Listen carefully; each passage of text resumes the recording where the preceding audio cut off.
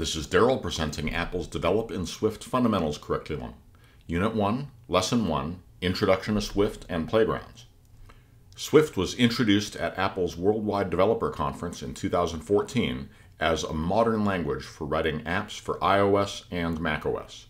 It replaces Objective-C as the primary programming language for iOS and macOS. It is easier than other languages to learn, read, write, and maintain applications. Swift is a modern language. It is designed to be safe, fast, and expressive. By safe, we mean that the language is designed to try to prevent common programmer errors.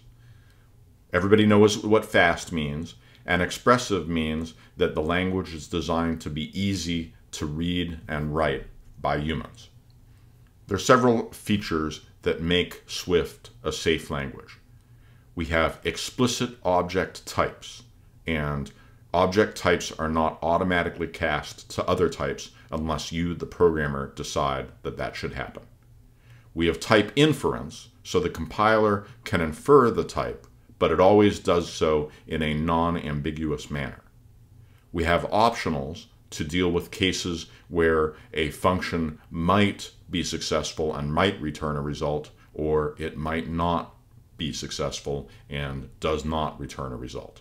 And we have expressive error handling. The Swift programming language is now open source. There is community input and support. The language continues to evolve and improve. For more information, go to swift.org. The simplest Swift program prints "Hello World." It does it on one line. We have one function. We have its parameter, which is a string literal, and we don't have any semicolon required.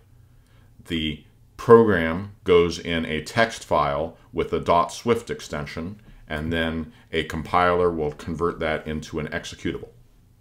If we have Xcode installed, then we have Swift installed on our Mac, and we can actually run Swift commands on the terminal.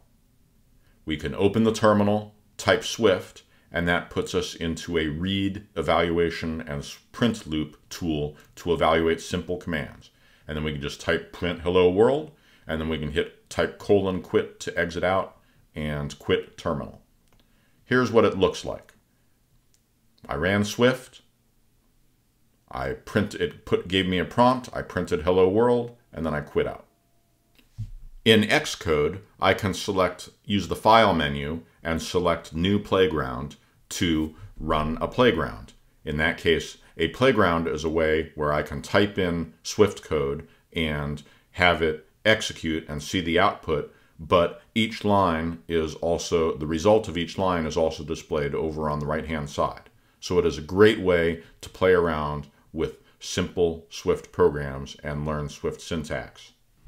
Here's the full instructions for running Hello World in a playground. We can open Xcode and we can choose File, New Playground.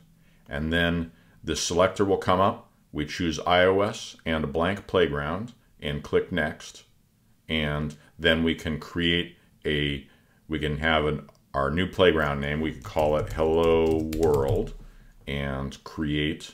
And now we have our playground. And then I could do print hello world and execute. And there's our output. If you are following the Apple curriculum, the student materials includes an introduction playground. You can open that up in Xcode and complete the exercises. This slide deck is copyrighted by Apple and is licensed by Apple under the Creative Commons Attribution Non-Commercial Share-alike 4.0 International License.